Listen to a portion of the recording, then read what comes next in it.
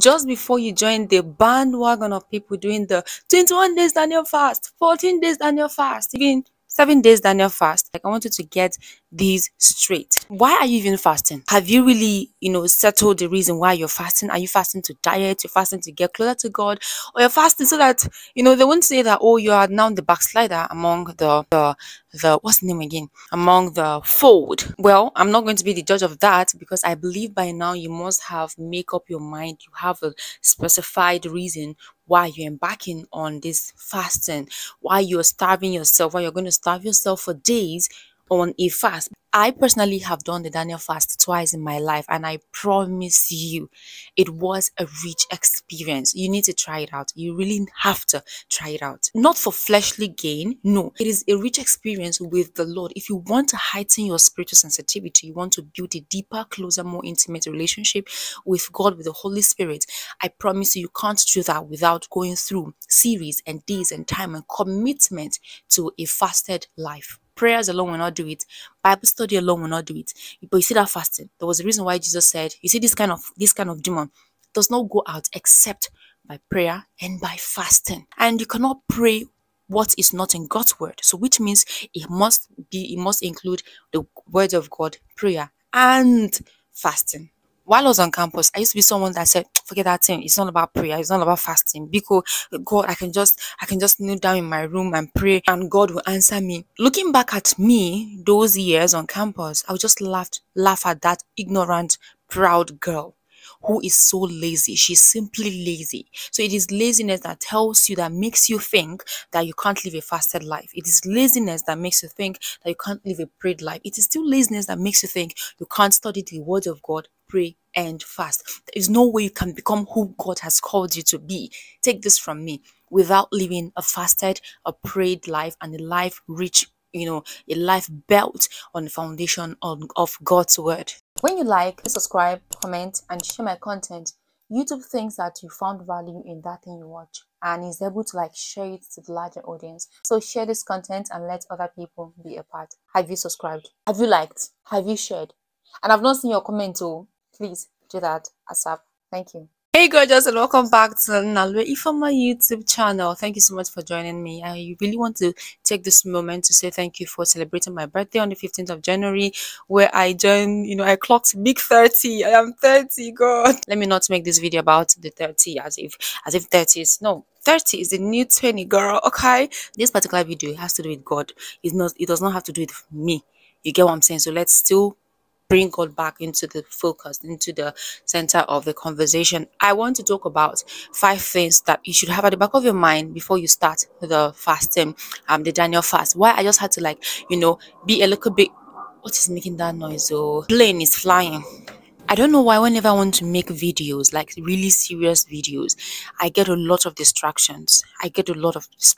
But hey girl, we gonna do this, okay? Why I had to goof around a little bit is that I don't want you to feel so tensed, in as much as I'm going to be talking about really serious things. What I'm sharing with you today is very, very serious, and you must take it as serious. Treat it as serious. Treat it as urgent. So let's talk about 5 things you should have at the back of your mind why you embark on the Daniel fast. I already made a video where I talked about 3 mistakes believers make. I think that was 4 mistakes, terrible mistakes believers make when they embark on the Daniel fast, and it makes their fasting null and void. You want to check up here or check the description box to see the link to the video. So with this out of the way, subscribe. Don't forget to subscribe. Now that we've had all of these things out of the way, let's just dive deeper into it. 5 things I want you to have at the back of your mind when you want to embark on Daniel fast. Number 1, fasting does not change God's mind. I used to fast in the past thinking that, fasting was going to make God answer me quickly. No. Fasting does not twist the hand of God to do what he doesn't want to do what is not in his nature to do what he did not plan to do. What fast? And moreover, I believe by now you should know that God respects his word more than his name. So if you really want God to answer your prayer, to do that particular thing you want him to do for you, you have to come to him with his word. So all the people burning candles and having midnight and just praying and fasting without the word of God, even if you finally get the answer, I doubt it is God who gave you that answer. It must be one of these peke familiar spirits that gave you that answer. So God told Moses, he said, Moses, remove your sandals because where you are is a holy place. This simply tells you that with God there are protocols, with God there are procedures. The way you don't just wake up and walk around into, people in authority, their offices anyhow. That's you don't just barge into God's presence. There has to be reverence. God is holy. You have to stand in awe of him. Remember, the Bible also told us that blessed be God who has blessed us with every spiritual blessings in the heavenly places. This simply means that God has given us everything we need.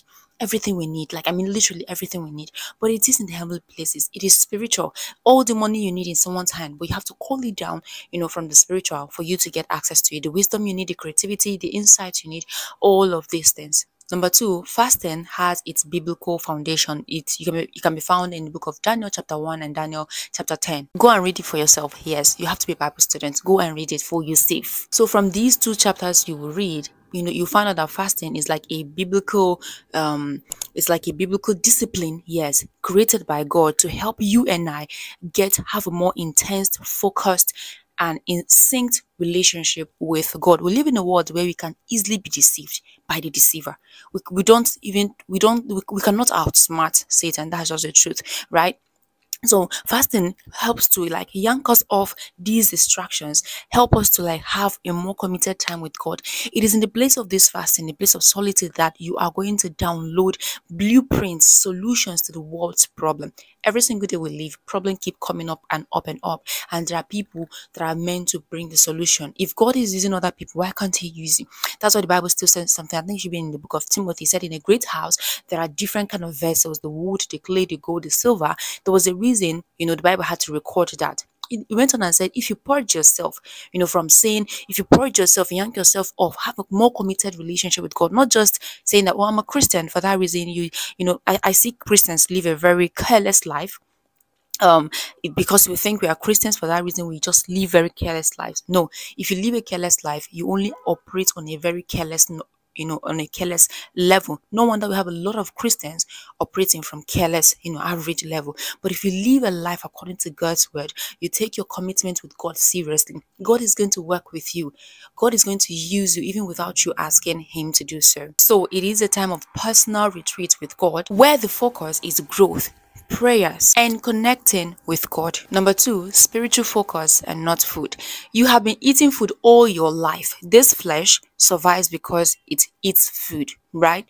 The moment you begin to yank food away from this flesh, you will humble your flesh. If you have issues with maybe addictions, even porn and masturbation, you have issues with sugary addictions, fasting is another way through which you are going to yank yourself off from this. Take it from me, I've done the Daniel fast twice in my life, and I promise you the experience was so rich and it did something to my mind. My mind became sharpened. So my whole focus here, or the point I'm trying to make here, is that your focus should not be on food. There is a reason why it is called a fast. It is not food. It is a spiritual exercise turned experience. It is a time, a personal time with the Lord. It is the time that you transcend from the physical to the spiritual.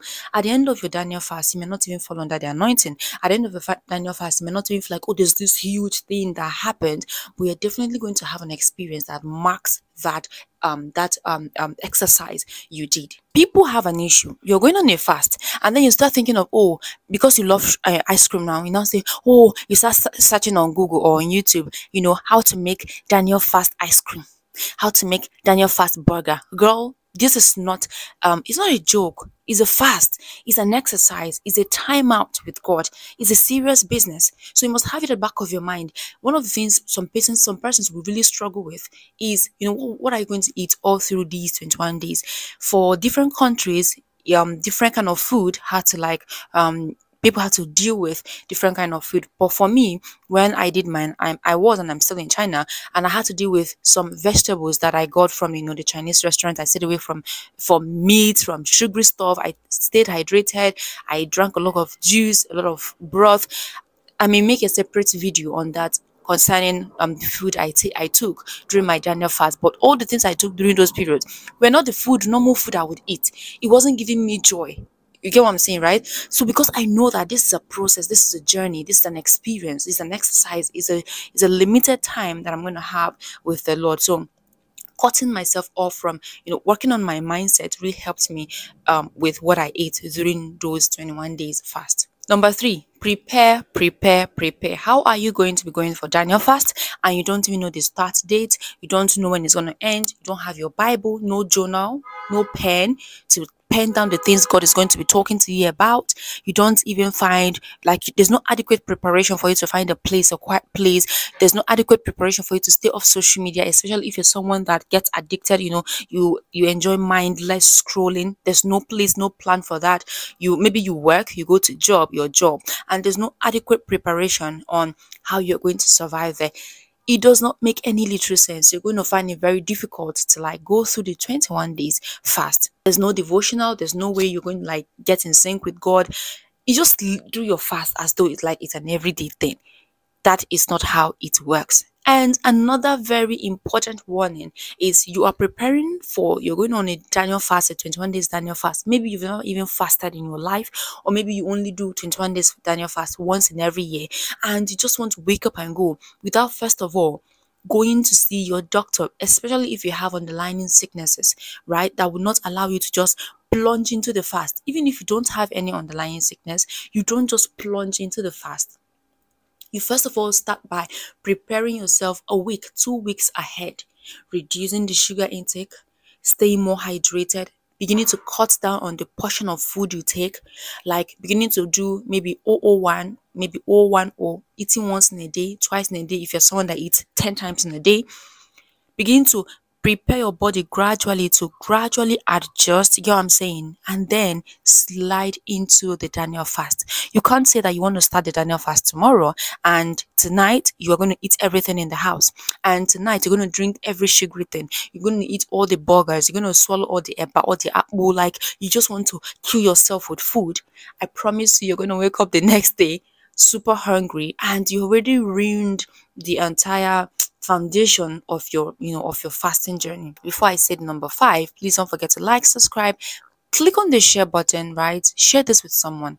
I promise you don't know how many people you're helping their spiritual life grow, blossom when you share spiritual content. I create and post on this channel. I don't just wake up and think of, oh, what do I post? What do I create? No, I plan adequately. I make adequate research. I go through the scriptures, research.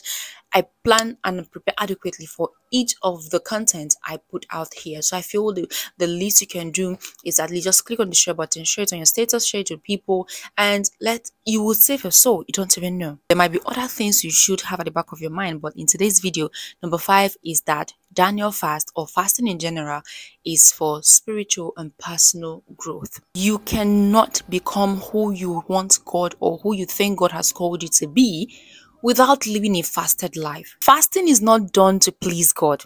It is rather a tool for your own personal growth. It is a tool that helps you get in sync with God, not God getting in sync with you. God has always wanted to be in sync with you, but you and I are the one who keep running. So it is through that process, those periods, those habits, the commitment of fasting, that you not only grow, we also get deeper into a very an intimate relationship with God. Take it from me. I am a lifestyle coach, right? I help women at the Pruned Woman Femininity Coaching Program. I help women get pruned into their best selves. I help them regain their femininity, reclaim their femininity, get pruned into their best selves using my 3-step coaching methodology, which covers the femininity power, your relationship power, and your cash flow power. And I promise you, there is no way I could have built and still building a program like that without having gone through the place of prayer, the place of God's word, and the place of fasting. Blueprints like this do not just come when you just lay on your bed, just like that. People who are into the occultic, can tell you this.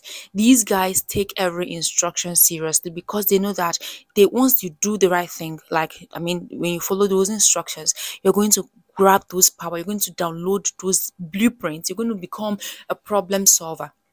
Now the problem is people will see, these guys who are in the occultic, these evil people create something and, in tech, and they'll be like, oh, all these Christian people, they're just talking about one sky daddy, one white Jesus, but they cannot create nothing, and they'll still come and use, the apps of these atheists or these people who don't believe in God, and you tell me that there's a God in heaven, blah blah blah blah blah. It is because these people gained access into the spiritual realm, and they carried solution that was supposed to be carried by you and I. But because you and I are so lackadaisical in our life, in our relationship with God, we don't take God seriously. Because Jesus died for us, for that reason, we will continue to live anyhow kind of Christian life. We will not be able to still download a blueprint that will bring solution to the world and cause men to come to God. The Bible says, if you lift me up, I will draw all men to me. And there's no way all men will come to God, will come to Jesus, without seeing you, who is carrying this Jesus. So in 2024, I encourage you to stop being lazy. I encourage you to take your walk with God seriously. So I just hope this helps you. These are the 5 mindsets I want you to have at the back of your mind while you prepare for Daniel fast. And I hope that you build a better and an enriched experience with God this year. Don't forget to click on the share button, share this with someone whom you would help. I look forward to seeing you in my videos, and I also don't forget to watch the video where I talked about, mistakes Christian makes when they go on a Daniel fast. I'll see you in my next video. Bye.